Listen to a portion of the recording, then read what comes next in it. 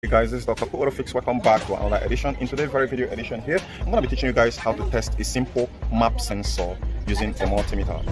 If you're coming to my channel for the first time, be sure to subscribe as I teach a lot of helpful DIY tips on how to fix your car by yourself, to troubleshoot, from troubleshooting to fixing the problem. So without wasting more time, let's get into the business of today.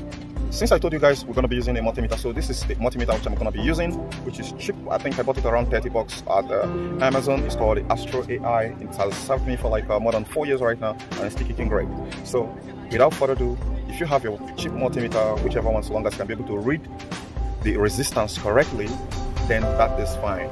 Let's get into it. So the first thing which I want to teach you guys here on this very map sensor is, depend on the car make and model, you can see it in a different configuration.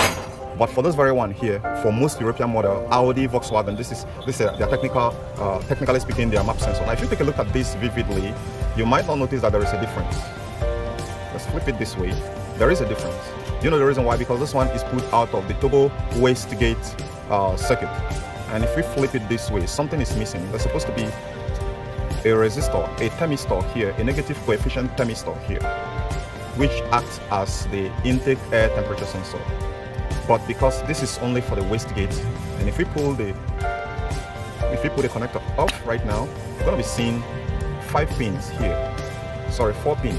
However, when we look at this very connector here, what we have is 3 pins, because that is the corresponding pin we're going to be testing. So note that very carefully. And if you take a look at it, the color coding or the number is going to be testing 1 and 3 and 1 and 4. What we're going to be expecting on this very map sensor here is between the reading 1 and 3, we'll be giving a lesser resistance value than 1 and 4.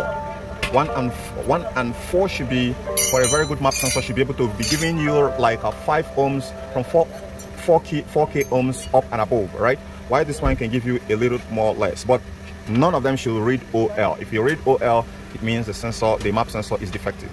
With that said, let's dive into it. So the first thing first here, let's on the multimeter.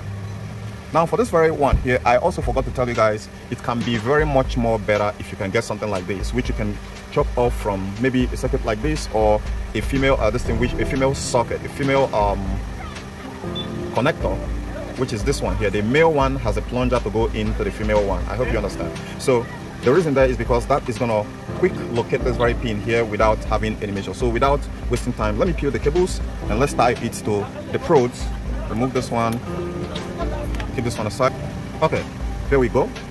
So there is not going to be polarity on this one here, so no issues about polarity. Just roll the wire right here, just like I did. Roll the second one, and we are good to go. So we can use this very 2 pin here. So remember 1 and 3 and 1 and 4. You can also check for 3 and 4 too. We'll be absolutely sure. So we are live.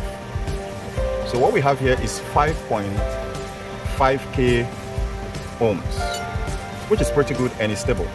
I'm going to test between pin 1 and pin 4. We have it on pin 1 already, so let's go to pin 4 and see what we're going to get there. Okay, almost just about pretty much the same. 4.1 ohms. It seems like as if it's even quite the opposite for this very one here. Let me take a reading again. Okay. Well, the 1 and 3 reads more, which is 5.5. So either ways, one of them is lesser than the other. That is just the main important note there. So we're going to test pin 4 and pin 3.